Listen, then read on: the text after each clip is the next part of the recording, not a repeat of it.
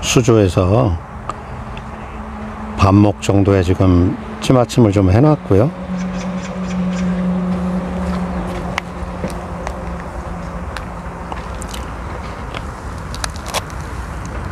현대는 바닥에 떠 있는 상태입니다. 무바늘 상태에서 반목에 찌맞춤을 좀 해놨고요. 이 상태에서 현장에 투척을 했을 때 어떤 변화가 있는지 한번 보고 낚시도 좀 해보도록 하겠습니다.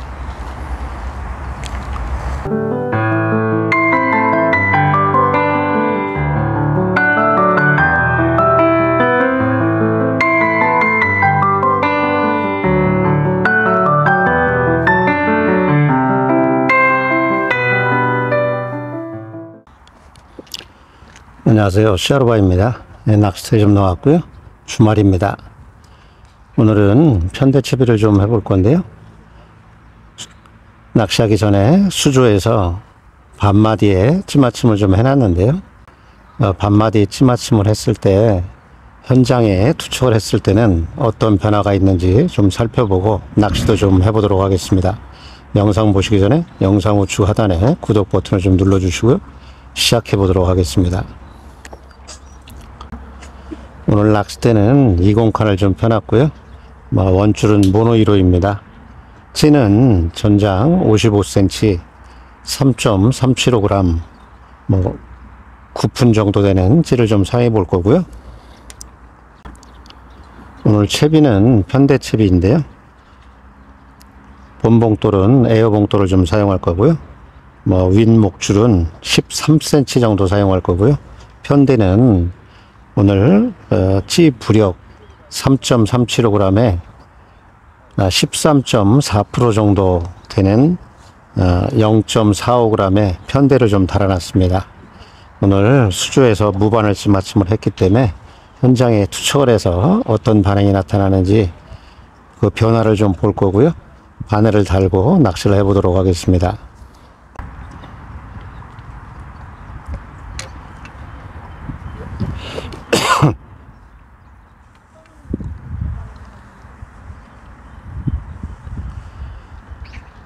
수조에서 무바늘로 반목 찌맞춤을 했던 거를 현장에 지금 투척을 해서 세목이 나오게 수심을 좀 체크를 했습니다. 걷어서 찌를 좀 내려서 어떤 반응이 있는지 좀 보겠습니다.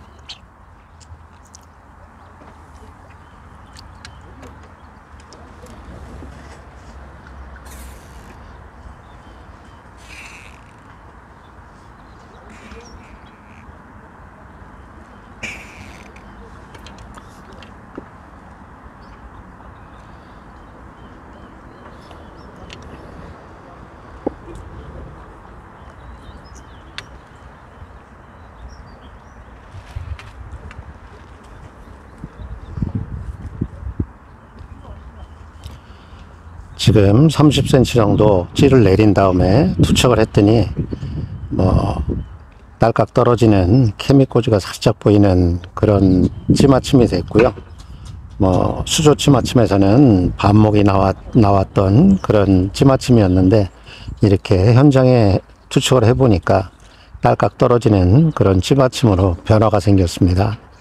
왜 그러냐 하면은 원줄도 달려있고 또 수조하고 이 낚시터 현장하고는 수면적이 다르기 때문에 수압이 틀립니다. 그렇기 때문에 이렇게 수조에서 하고 현장에서의 찌맞춤은 변화가 생기게 됩니다. 이런 변화가 있기 때문에 다음날 낚시를 간다 그러면은 반목이나 한목 정도의 수조에서 찌맞춤을 해 놓으시고 현장에서 바늘을 달고 바로 사용해도 되는 그런 상태입니다. 오늘 이 상태에서 양바늘을 달고 두 마디를 내어놓고 낚시를 시작해 보도록 하겠습니다. 오늘 미끼는 글루텐을 좀 사용해 볼 건데요. 화이트 글루텐 100cc에 물을 110cc 정도 넣고 잘 저어서 놔뒀다가 5분 정도 후에 손모를 묻혀가면서 잘 치대 놓은 상황입니다. 어떤 반응이 나타나는지 좀 보겠습니다. 투척을 하고 난 이후에도 낚싯대를 좀 들어서 원줄도 좀 가라앉혀 주시고 수직 입수가 될 수 있게 좀 유도를 해 주셔야 됩니다. 그래야지 입질이 깔끔하게 나타나니까요. 아주 잘 올라주네.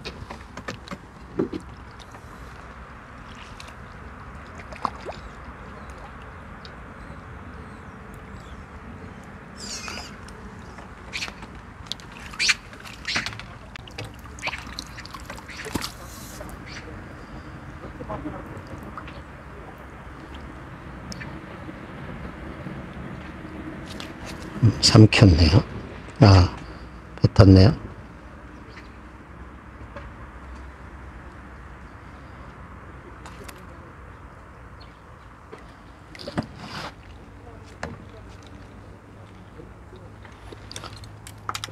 오늘 첫 수인데 아주 부드럽게 잘 올려준 놈입니다. 아주 이쁘네요. 바닥층에서 나왔는지 아주 까무잡잡하네요.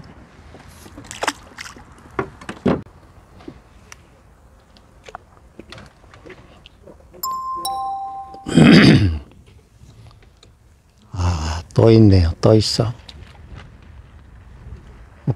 올라오네.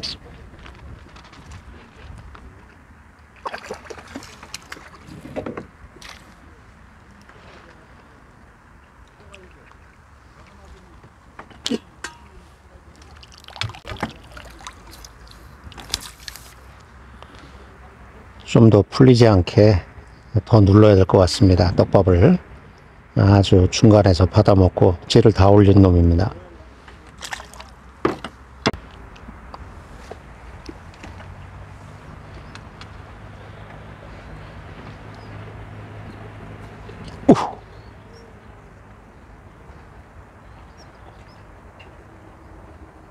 찌가 서기도 전에 끌고 들어가 버리네요.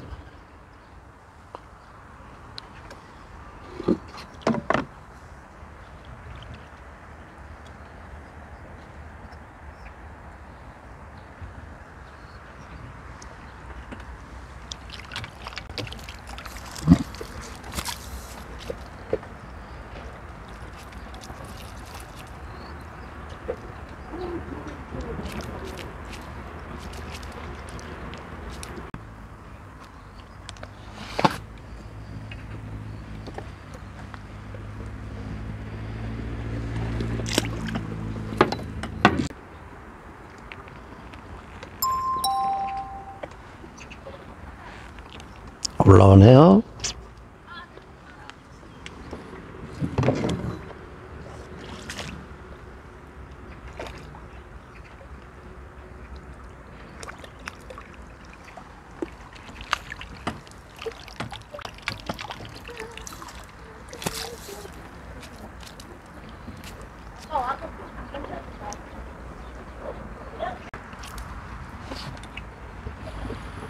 이번에는 아주 묵직하게 올려준 그런 놈입니다.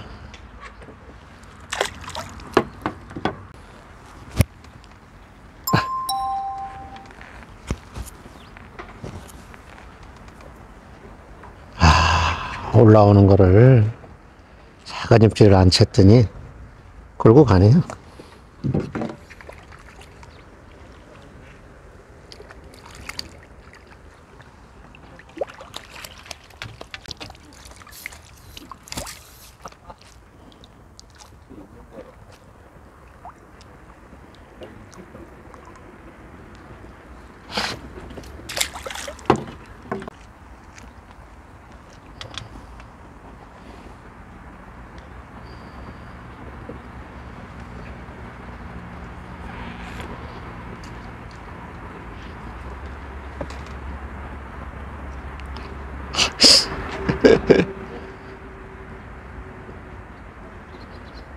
작은 입질을 안 챘더니 또 끌고 들어갔네요.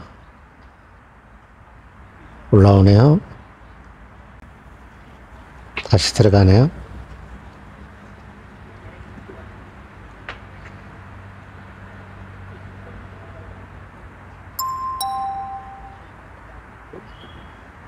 올라오네요.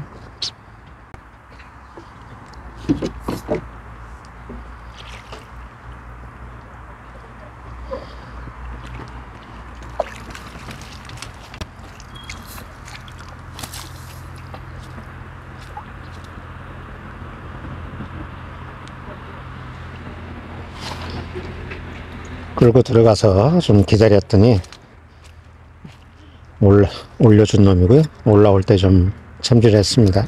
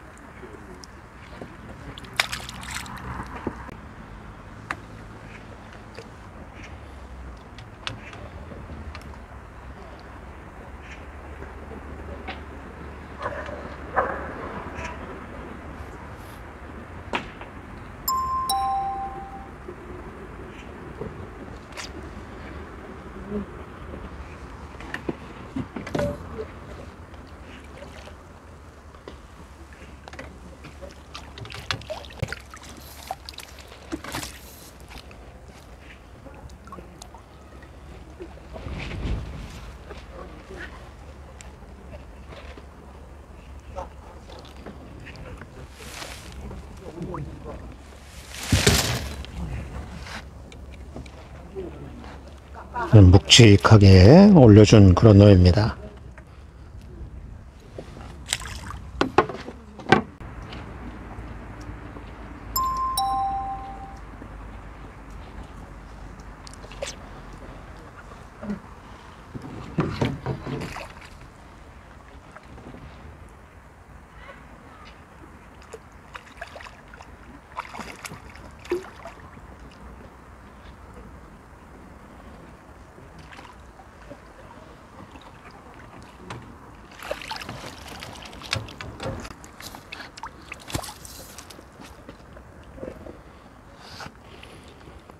아주 부드럽게 묵직하게 올려준 그런 놈입니다. 아주 이쁘네요.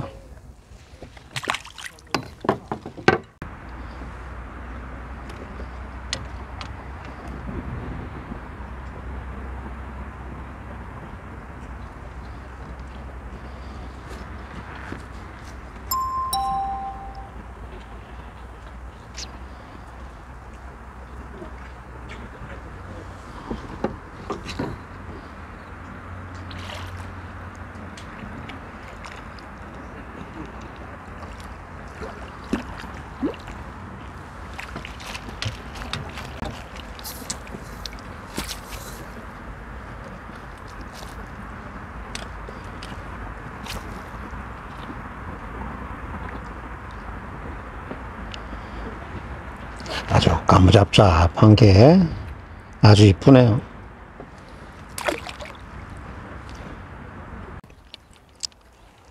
오늘 낚시를 좀 해봤고요. 수조찌맞춤에서 무바늘로 해서 반마디에 찌맞춤을 하고 나서 현장에 투척을 해보면은 뭐 딸깍하는 그런 찌맞춤으로 표현이 됩니다. 뭐 그거는 아까도 서두에 말씀드린 것 같이 수조하고 현장하고는 수면적에 뭐 차이가 있고, 그로 인해서 수압의 차이에 의해서 현장하고 수조하고는 좀 다르게 표현이 되고요. 또 현장에서는 원줄도 묶여져 있기 때문에 뭐 좀 더 무겁게 딸깍하는 그런 표현으로 표현이 되니까요.